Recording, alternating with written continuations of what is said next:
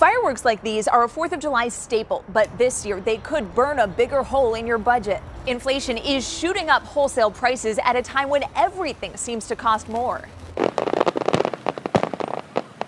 Big booms could cost big bucks this year, with inflation shooting up wholesale prices at a time when everything seems to cost more. We realize that families are paying more for gas, they're paying more for utilities, more for food. That's why Pastor John Martz of Blue Springs Assembly says his church won't pass the 15 to 20% price hike on to customers at the 2 fireworks tents they use as a fundraiser. We want them to have a great celebration on the 4th of July.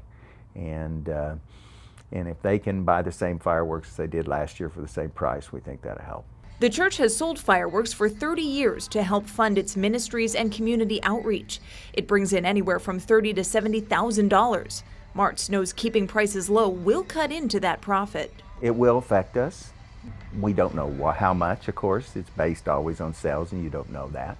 We do have more product this year to try to offset some of that. He says although they might make less money, it will help families keep more. We're not in the money business. We want to make sure what we're doing is right because we're in the people business, and this is the right thing to do, so that's why we chose to do it. Emily Hallwick, KMBC 9 News. The stand at 40 Highway in South Bowling opens up Friday at noon. The stand off 7 Highway outside Orchland opens up July 1st through the 4th. Both stands will be open daily from 8 in the morning until 11 at night.